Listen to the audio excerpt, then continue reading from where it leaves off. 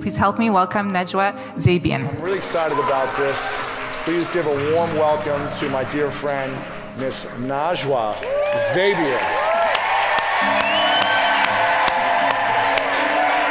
Please welcome to the stage, Najwa ZEBIAN. Give it up, guys. Give it up for her. Give it up.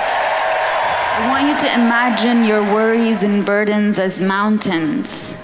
How heavy are they? Lift them off your shoulders, lift them off your heart, and start climbing. That's what I did. And when I ask you, what's your story is not what happened to you. Your story is who it made you become.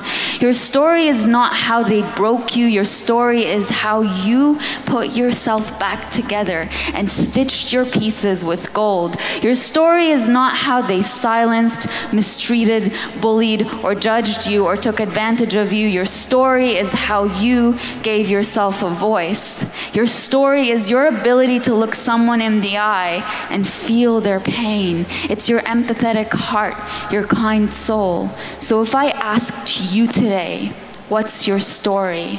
What will you say? Since a very young age, I was in search of a home.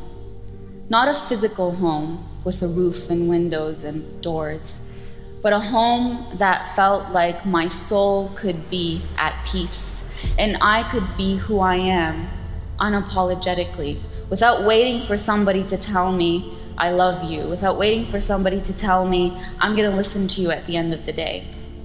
I've been searching for that home. As a child, I was born and raised in Lebanon. Spent 16 years of my life there.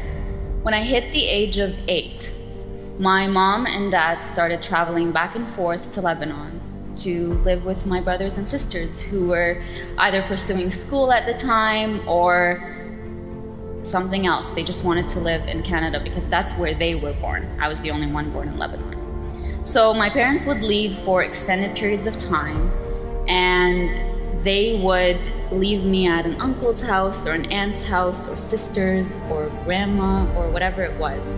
So between the age of 8 to 16, I lived in probably 10 different homes. I was bullied for being too sensitive. I was bullied for being too vulnerable, for being too honest, too kind.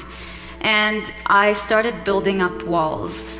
I started guarding myself. I started not allowing people into my life, not because I was looking at them and thinking, you know, you might hurt me, but because I honestly believed that I didn't deserve to be welcomed into other people's lives. So this struggle to feel like somebody genuinely cared about me defined my early years. At the age of 13, a friend of mine gave me a gift for my birthday. And it was a handmade journal. She had cut out several journals, put them on top of each other, glued them, put an old pair of jeans, and said, "This is yours." And the first time I sat with my journal and wrote in it, it was so uncomfortable, but I came back to it the next day, and the next day, and the next day. Because there was a certain level of comfort and home in that journal that I'd never experienced before. And looking back, I know it's because my journal never said, you shouldn't feel that way. My journal never said, you're too sensitive, or you deserve to be treated that way, or if an adult did it, that's okay. My journal listened, and it was just me. This is how I'm feeling today. This is what happened today. That was my listener. That was my friend. Fast forward 3 years, I fly to Canada to visit my family over the summer, and the war breaks out in Lebanon. This was in 2006. So now I'm in this brand new place where I do speak English, but it's not the language that I got used to communicating with people with. And everybody is looking at me as an outsider, which I was. At the time, if you saw the picture that was on the screen, it's not up now, I used to wear a hijab. And when I arrived in Canada, I was very aware of how different I was. But to be honest, I didn't care, because that wasn't my biggest concern. My biggest concern was feeling like I belonged here, like I had a place. And having that as the struggle of my whole life, coming to a brand new place, it just felt like I didn't want to feel anymore.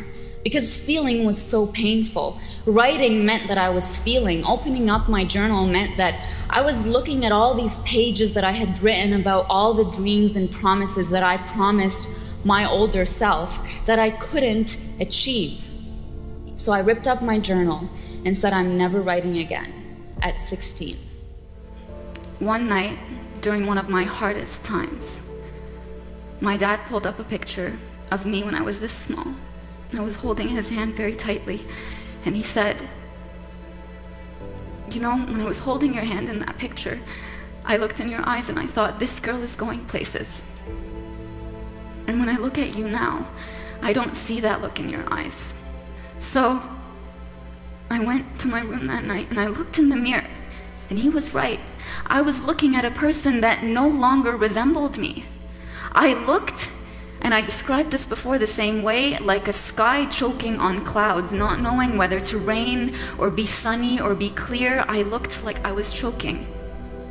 And in that moment, I decided not to give up on myself now like I gave up on myself when I was 16. This time, I wrote. I wrote about my pain. I wrote about it, and as hard as it was, it healed me. The deeper I went into my pain, the higher I rose in courage, the higher I rose in pride of who I am, being proud of who I am, turning your pain into something beautiful, turning it into nectar instead of turning it into bitterness or coldness. That has given me so much conviction in the fact that our world needs more people who are not afraid to be human, not afraid to be vulnerable, not afraid to show who they are, not afraid to take risks, not afraid to stand in front of the world and raise their voice and say, this is what happened to me and this is how I overcame it. And so one night this revelation came to me. These mountains that you are carrying, you were only supposed to climb. These mountains that you are carrying, you were only supposed to climb. Thank you.